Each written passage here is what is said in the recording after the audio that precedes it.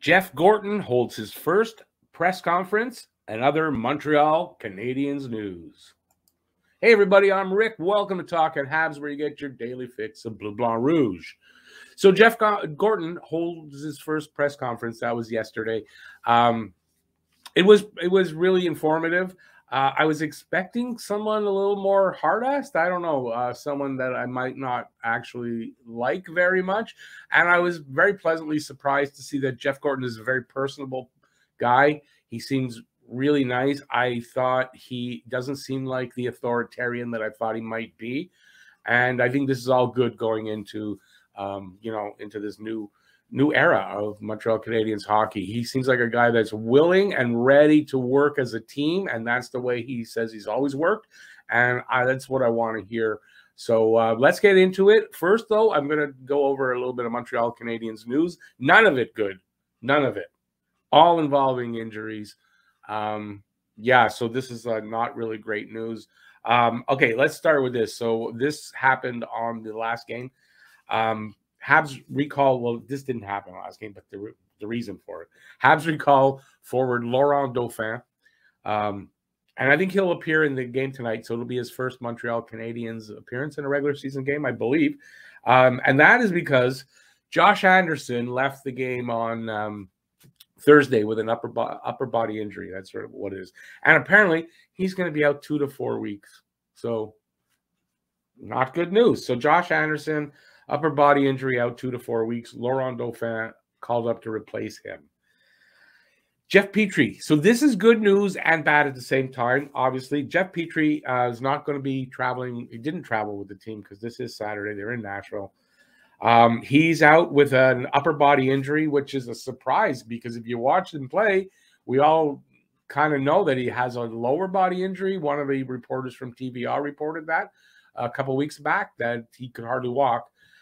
So he's out with an upper body injury. He's out indefinitely. So this is good because we've been calling for this as fans and the live streams in the chat that he needs to sit. As much as that's going to be hard for the team, he needs to sit, get better, because he's not helping them in any way. 2 points in 25 games. That's not Jeff Petrie. He looks horrible out there, making horrible decisions, can't move properly.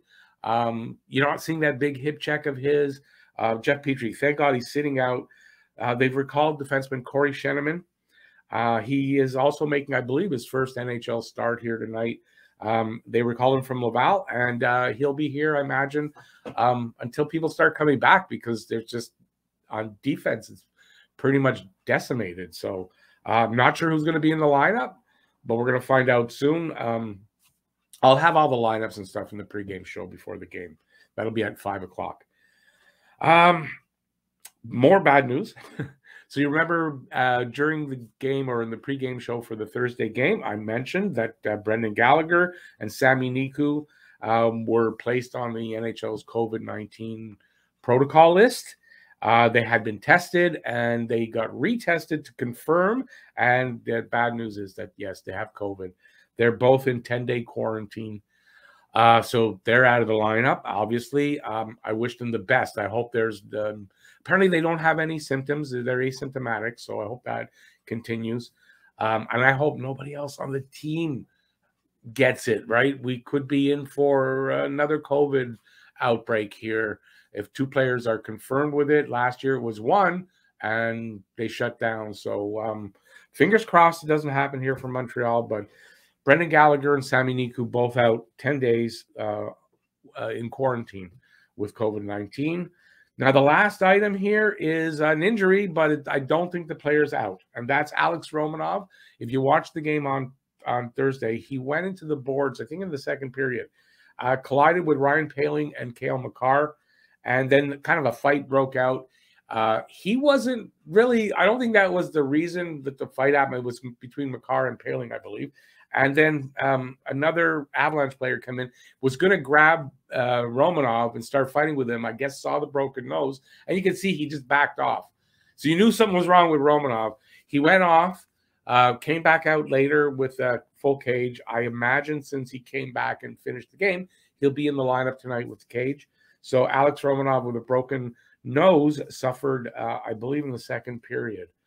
So, like I said, it's all bad news. There's nothing good here to report. I'm waiting for news on a possible waiver pickup.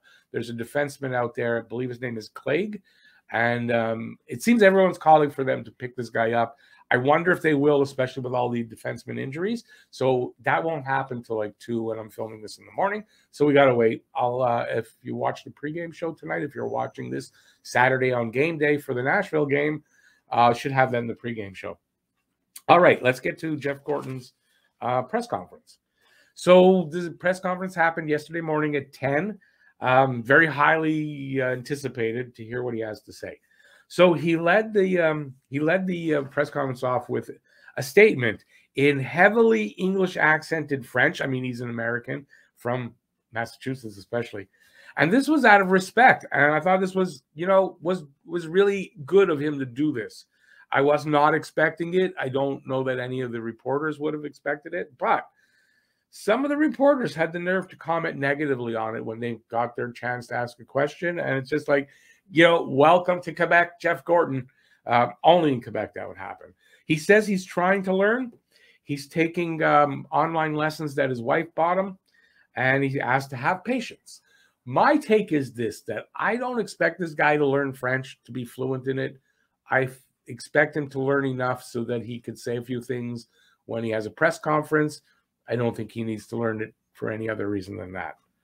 Unless, of course, this new Bill 96 that's supposed to come in here and everybody's supposed to do business in French. I don't know how the Montreal Canadiens will do that in French if this happens, because hockey is the language is English. My thoughts is, well, we might see the team actually move or move the head office out of the province so they can conduct business in English, which is the most ridiculous thing. But again, welcome to Quebec. He says he will travel. Well, he's traveling to Nashville. That was yesterday. So he's in Nashville with the team today. And he said the game on Thursday, that was his first time seeing the team live. Give him a little time. He has to get to know the team and everything. And more on that is they asked him about his, I think the reporter asked 5 priorities he has right now, starting off here. He says he doesn't have 5 priorities to give him right now, but this is what he wants to accomplish right away. He wants to learn the team, learn the players, learn the staff, learn the management staff, the coaching staff, all that, the scouting staff, everybody who works for the team. This guy wants to know everybody. He wants to get a feel for the team. And then once he's done that and he feels for the team, he can start doing things, but he wants to get a really good feel for the situation here. And the other priority for him is to hire a new GM. That's going to be one of the first things they do. So that's his priorities. He wants to build out the analytics staff. There's a small analytics staff that works for the Habs right now. He wants to build it out bigger and make it better. He believes in using analytics. I don't know a ton about analytics, but I guess we're going to have to maybe start learning. I don't know. But I don't think this is a bad thing, as long as they don't rely on analytics solely. But if you use analytics in conjunction with the eye test and I don't think that's a bad thing. He wants to build a better development team. Just a development team. I don't think there is one. To better help the draft picks and young players from as soon as they're drafted and right up until they make the NHL team. So I think this is a really great thing. One of Montreal's biggest problems, as we know as fans, is they don't develop players. They haven't traditionally over the last how many years developed players regularly. So this is good because, there's a lot of pressure on these kids in today's game with all kinds of social media, especially. So I think this is good. It'll help hopefully keep players from having to suffer the problems like Jonathan Drouin, like Carey Price that we've just gone through. I think this is a really good thing from him. So, I think it's good. Can't say that enough. Yeah, he'll look outside the box for a GM. Example of that is former players or player agents and stuff like that. Now, when I watched it, I thought he said he was going to look for a guy that thinks outside the box. That's kind of what I got from it. But everyone else I've read seems to think that he said he'll look outside the box for a GM. And I guess if you're looking at player agents and stuff like that, that is a bit outside the box. So I'm not sure. If you guys watched it, let me know what you think in the comment section about that specific thing. So I'm going to go with the outside the box in looking for the GM. He wants to find someone to complement his own skill set, right? Understands the business side, has a great knowledge of hockey and hockey people, which means connections. A GM should have connections because you gotta network with people to make moves and all kinds of stuff. So, yeah, I think that's what he means there. Experience, not necessary. He's not looking for a yes man. So saying those two things says something about the guy. You don't have to have a ton of experience or any at all. And he doesn't want a yes man. He even said he'd like somebody who thinks differently than him so they can talk things out and look at things from so many different angles. So no yes man involved. The new GM will bring experience or a skill set Gorton doesn't have that will complement Gorton's own, and that'll allow them to work as a really efficient team in tandem with each other, and not just two of the same guys making the same decisions, thinking the same way. I like that. I like hearing that. Wouldn't commit on Patrick Roy. It's too early for that, he said. He respects Roy, will consider him like everyone else, not afraid of Roy's emotional and passionate personality or his temper. The French reporters really tried to push him on the Patrick Roy issue. Of course they did, but Gorton wouldn't really change his answer. He just kept saying, look, I'm going to consider him like everybody else. That's it.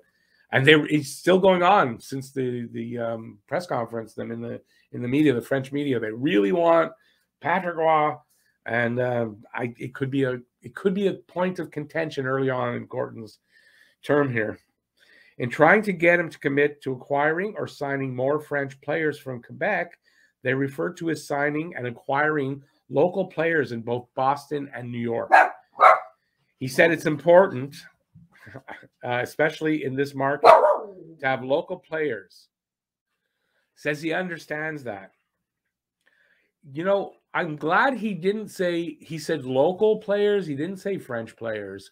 Why do I say that? I like French players. I have nothing against French players or French people.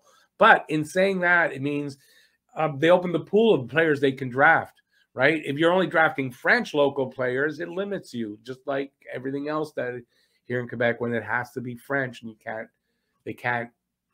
You know what I'm saying? Everyone knows what I'm saying. All the fans know we're tired of this garbage. So I'm glad because there are still a lot of English players from Montreal that are out there or that you can draft. And I like the fact that he said local. Makes more sense to me. Subscribe and ring that notifications bell. And hey, give a thumbs up. He feels his best quality is his feel for players and judging talent. Also, his feel for people in general. This is a people person. He likes people. He gets along with people. I think this is a good thing. He says his teams are fast and skilled. I like that. We want you to become a member of Talking Habs. So, you know what kind of players. He's going to go after talent. Look at the guys he's drafted, signed, or whatever in Boston and in New York when he was there. Yeah, the changes should be for the better, not for the worse. His message to fans in regard to the jersey thrown on the ice incident. Here's his exact quote. Throwing a jersey on the ice is not going to help the situation, but it's out of our control. My first thought goes to the players. It's almost been the perfect storm this season against Montreal. Walking into this building, you can tell the energy is a little down. So, and he's right about the perfect storm. Look at the news today about all the injuries. It's just one thing after the other, all bad, nothing good this year. And he says you can feel it just walking into the building. He says also he feels for the players. The team can't control what happened. They can't control that person doing that. They can remove him from the arena after, but they can't control that it happened. And it doesn't help the players to figure out the stuff they need to figure out through this, whatever's going on here. So He doesn't like it, but there's not much they can do about it except make the team better. Says he doesn't have a big ego. And I thought he did. I really was expecting a guy with a big ego. But you can see in this press conference, unless he's just a really good actor, that he doesn't seem like a guy with a big ego. He's a team player. He wants this to be a team situation in the management where they all work together in tandem with each other. He doesn't care about job titles, just wants to help where he's needed. So he doesn't care that, well, he's the executive vice president. When needed, he, of course, cares. But, I mean, it's not in his what's the word I'm looking for? But he doesn't go around with that ego and that sense of himself. He's just one of the guys. I think that's what I get from that. He has a multi-year deal. It was reported that he had a 5-year deal. He has a multi-year deal. He won't say more than that. Basically, he said, that's all I'll say. So I don't know how long he's here for. Maybe it'll come out. I don't know. It probably is a 5-year deal. He just won't say. Or maybe it's, there's options, a couple of years, then options. I don't know. But he won't commit to anything other than multi-year. Will not commit to anyone yet job-wise. And that's for any of the positions that have to be filled. Isn't saying no to anyone yet. And yes, he says, keep calling. If you're interested in the jobs that are available, don't worry, keep calling. He's listening. He's open to everybody. He has not decided on anyone yet, which is good to hear. It's not a guy coming in with, well, I'm bringing in this guy, that guy, this guy. He's going to listen. He knows it's a unique situation here in this market, and I think that's really good. With 6 wins in 25 games, he understands the frustration here amongst fans and players and staff. Just what I was saying, when you enter the building, he says you can feel it in the air, feels the sense of being down. So he understands the situation. He's not coming here, obviously, with blinders on. So rebuilt the New York Rangers, had internal meetings to discuss it, and they decided to rebuild as a group. Then let the fans know in a public letter. So in other words, he's not making these decisions. If they decide to rebuild on his own, they will decide that this isn't happening tomorrow, right? This is something good that I got from this, where they're not going to try to turn this team around right now so they can make the playoffs, which they can't do in the situation they're in. I like that. They're going to take their time and do it right. And that's what I get from it.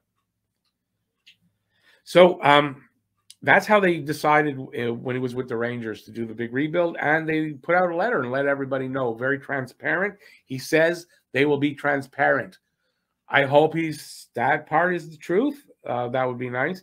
So they decide to do the rebuild here. Says he'll be transparent about it.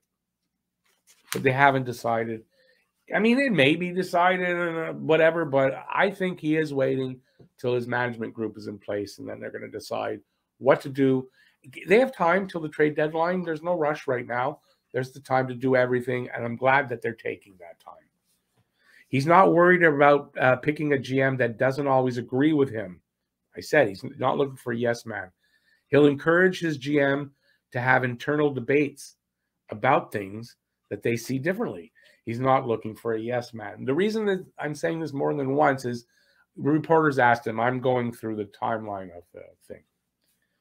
Says his wife bought him online French lessons. He doesn't know how good his French will get, but refers to the fact that he took up golf 30 years ago and still is a lousy golfer. So he says, please have patience. I like that analogy for it because it's true, right? Where he comes from, he might not take to French at all. Does he need a lot of French? He doesn't. Not in the position he's going to be in. But he's going to give it a shot. He'll do his best. I don't expect him to be good in French, but I expect that he'll give the attempt every time, which is what you want to see, the respect. He's going to give the respect. I hope they give him the respect back. Definitely, I hope, at the beginning of his term here. Wants to have a better support staff for the NHL players. It's a high-pressure game, and he wants to give them any support they need to help them do the jobs they do. So along the lines of the development staff, right, to help the kids when they're drafted and as they get up to the NHL level, he wants to do the same thing for the players that are here now and Again, referring to Jonathan Drew and Carey Price, to help that maybe not happen, or just to make it better for them or help them through the problems that they do have. So I like that.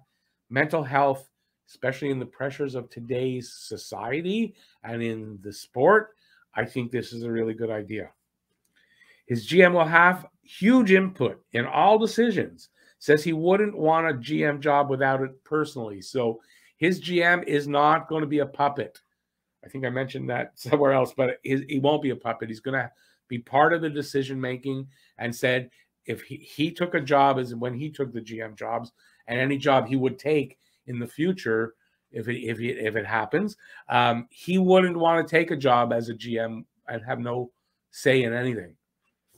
So he's not going to do that to his GM. The new GM will be empowered fully over time. He's optimistic he'll find the guy who can work in tandem with him and gets the job done.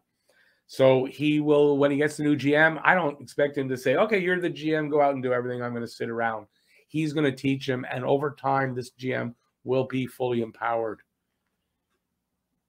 Says the new GM won't be decided on before Christmas. He was pushed on that. I know everybody wants a GM quickly. I don't. I want them to take their time. And when he said it'll be after Christmas, you could hear it's not going to be right after Christmas. It's going to be after Christmas. He doesn't know when. It'll be after Christmas. That's all he'll. So don't expect that Boxing Day they're announcing a new GM. This isn't going to happen. I would expect, honestly, sometime maybe in January at the earliest. That's my opinion. Finally, and I don't know if it's going to make anybody happy, but it kind of does me, says Coach Dom will be the coach for the rest of the season. He was asked if Dom's job security is safe. He's safe here. And he said, yes, he'll coach here the rest of the season. So why do I like that? Because this team cannot turn it around this year. To bring in another coach, a new GM, you're looking at, we'll turn it around. There goes the good draft pick. More than likely, right? You finish up in the middle of the pack, not in the bottom 10 where you're going to get a good pick, and maybe win the lottery and get the first pick. The season's lost. Why would you want to do anything other than that? Develop the kids, do the best you can this year, and make a decision in the offseason and change up then. So I like that. I like what he said. I like the guy in my first experience seeing him. I hope that continues over the time he's here, and we'll see. He'll be here for a few years and maybe more than that, and we'll see what kind of job he does. That's it. Thanks for watching. Let me know in the comment section what you think, if you liked it, what he said, and just let me know what you think about the guy and about the news that I gave you in the news stories. That's it. Stay safe out there. Peace out. See you at the pregame show. Bye, everybody. Subscribe and ring that notifications bell, and hey, give a thumbs up. Thanks for watching, everybody. Hey, check out that video over there.